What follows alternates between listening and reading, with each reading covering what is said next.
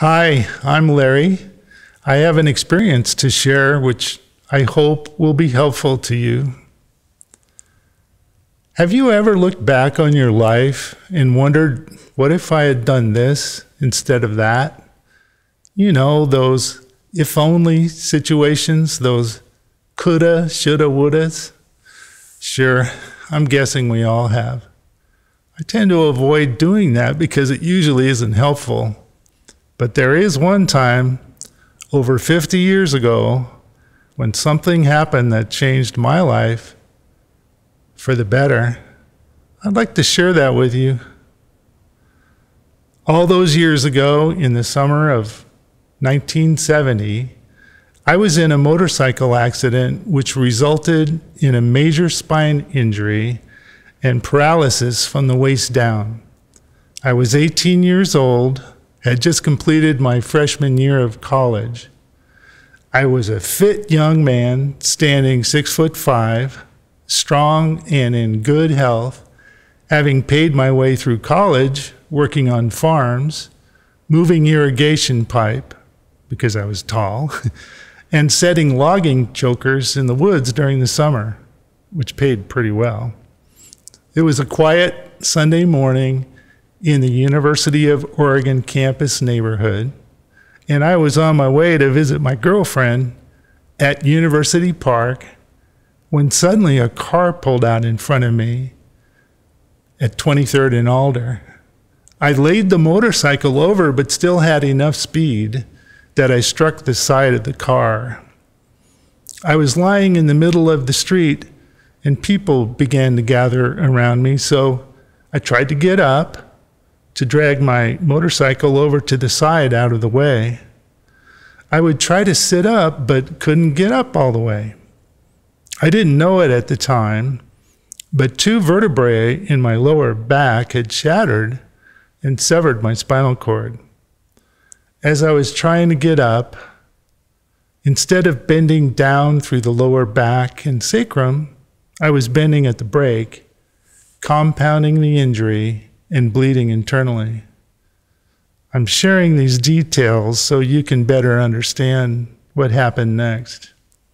I couldn't understand why I couldn't get up, so I looked down, grabbed my leg, and realized with shock that I couldn't feel the touch of my hand. I laid my head down on the pavement and remember thinking, I've really done it this time. The next thing I knew, I was out of my body, looking down at the accident scene. That was likely due to my internal injuries, and I was having what has now become known as a near-death experience, an NDE. I wasn't out of my body for a long time, but I remember every detail.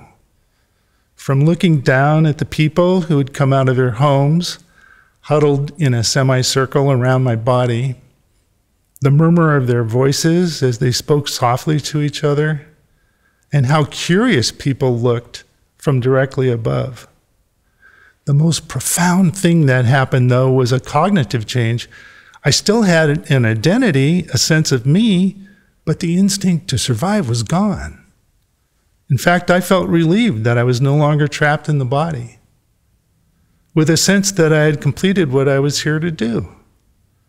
Definitely an odd thought for a youthful 18-year-old. I also felt a powerful energy surging inside. It was growing exponentially and never sublimated the entire time I was out of my body. Most profoundly, I felt a complete sense of wholeness, surrounded by love. I was ready to go, but something someone said at the accident scene caused me to pause and look down to see what was going on. I realized that the people standing in a semicircle thought the body lying on the pavement was me. They were talking together quietly, and I tried to tell them the body wasn't me, that I was right here above them, but no one looked up. Frustrated, I tried to tell them again in a louder voice, but still no one looked up. Then another odd thought for an 18-year-old popped into my head. When no one else will listen, a woman will. I looked down to find a woman in the group, but could not tell gender.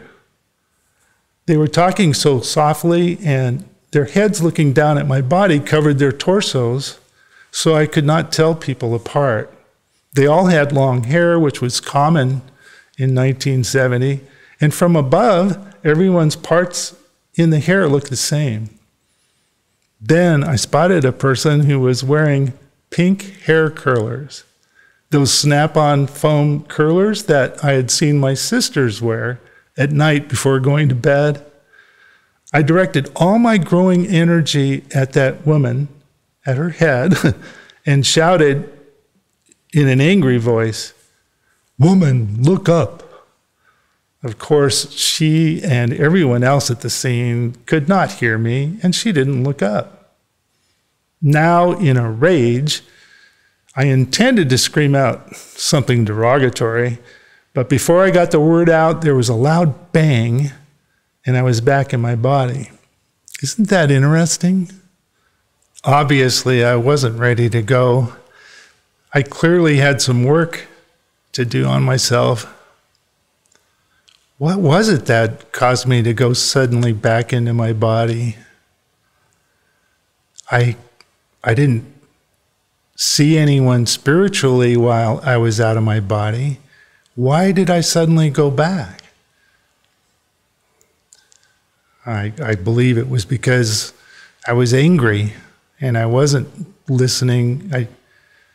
Here I was surrounded by love, and yet I was just assuming its existence.